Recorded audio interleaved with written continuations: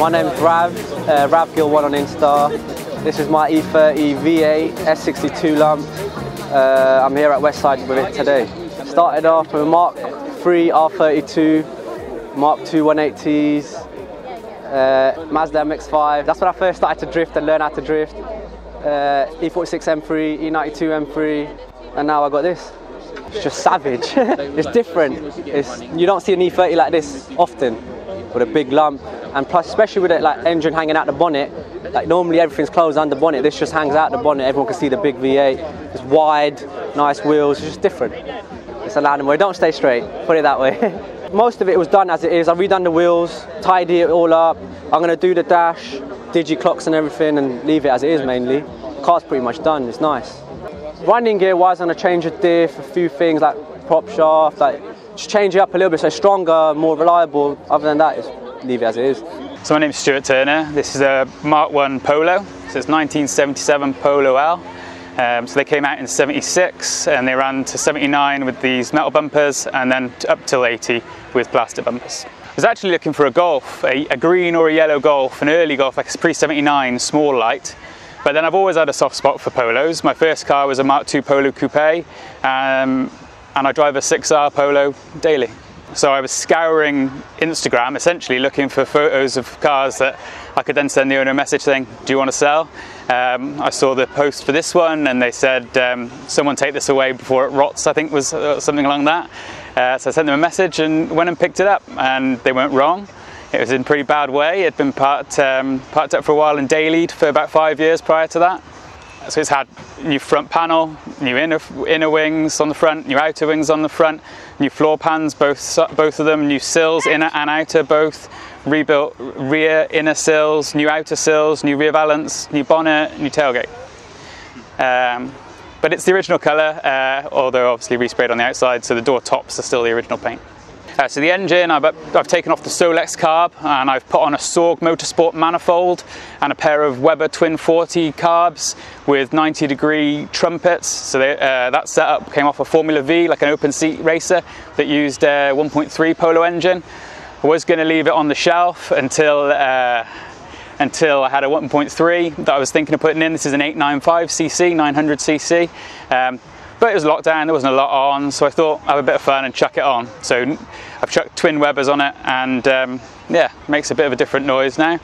And then I've lowered it on HR cup kit, so 40mm front and back, just to make it sit down on the original alloys, which are 4.5 J135 wide tyres, so little skinny tyres. I'm essentially driving around on 4 T-coasters. It's not as easy to drive as a modern car, but it's a lot of fun. It makes a lot of smiles. I see a lot of people coming towards me with arms outstretched saying, my first car was this. So I think for a generation it was the sort of affordable end of the Volkswagen spectrum that got them into it. My name's Bobby. I've come from Birmingham. This is a Mark II Scirocco, custom built by myself. I've had it possibly 6 years, but it's been in storage and various other places, but it's taken me 6 months to build in total, from start to finish. It was non-runner. Engine had just been thrown in, not starting, not running. Bodywork was damaged. It was in a total state. It's been a complete restoration from under to ups to round and round. It's my first ever paint job ever. It's got a Mark III ABF engine running on Suzuki bike carbs with custom rad, custom intercooling and custom linkages for the gearbox, which is running a G60 gearbox. The inside has been all Mark I Scirocco seats with Harris Tweed, custom colour which is Sonoma green, which never came to the UK until recently. So it was a colour I seen and not many people liked it, but I saw it and I fell in love with the colour, so that's what I've done. And also it's got a Zender spoiler on the rear end, which is very rare, and the actual rocker cover I built myself. It's not something I've bought, it's not a motorsport one, it's actual custom built. It's a one-off in the world.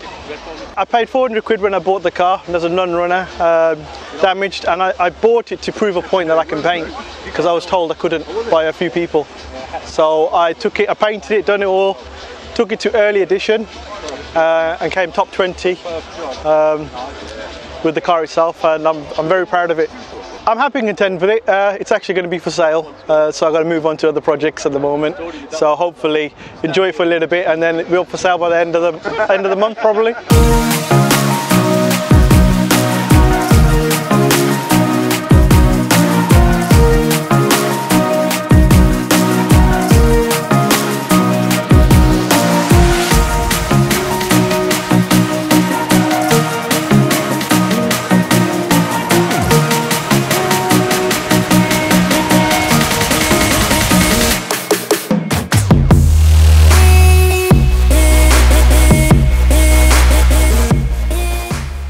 My name's Richard, so I own an E46 M3.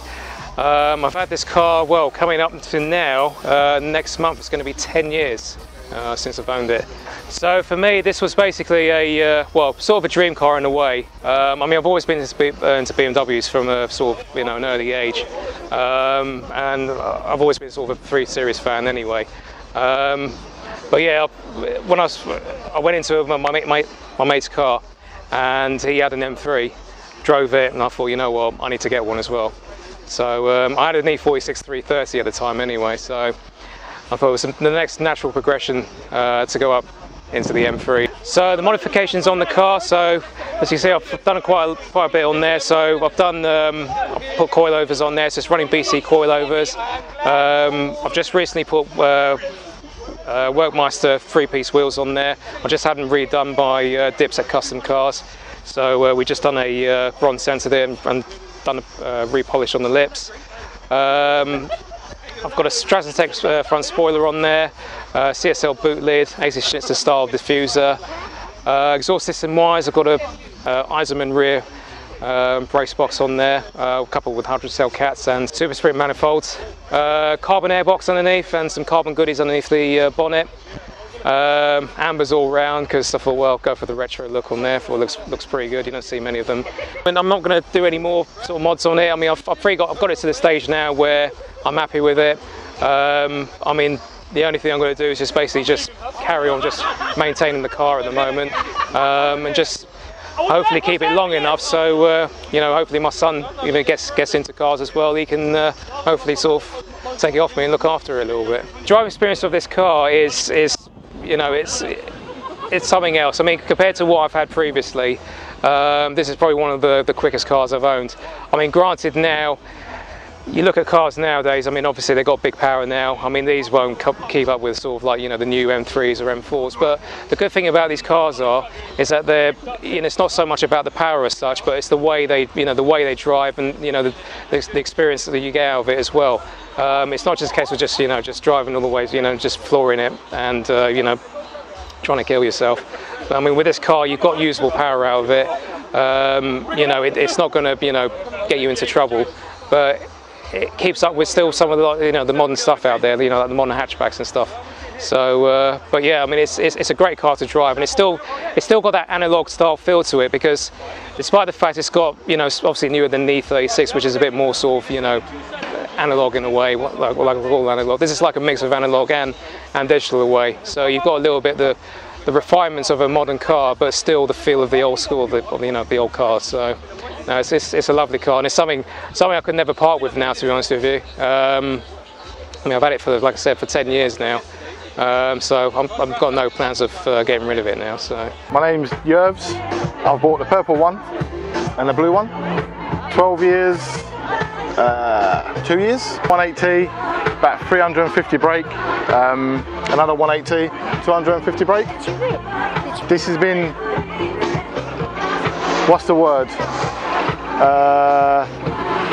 Love or hate, basically. This car's been love and hate. This one I built from scrap cars, really, breaking cars and building it bit by bit. It's gone from stage to stage, basically.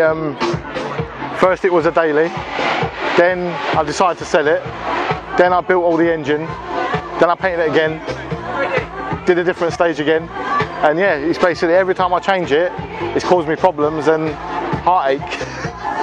It's got Super BBS RS's, R8 wingbacks, fully trimmed, R8 steering wheel, fully forged 180 engine, GT28 turbo, custom pipe work, air ride. custom trim, full genuine R32 body kit, R8 steering wheel, full panoramic sunroof, custom paint. I don't think I'm going to do anything else. Hopefully, maybe I'll be doing a virtual cockpit, maybe. But that's if, you know.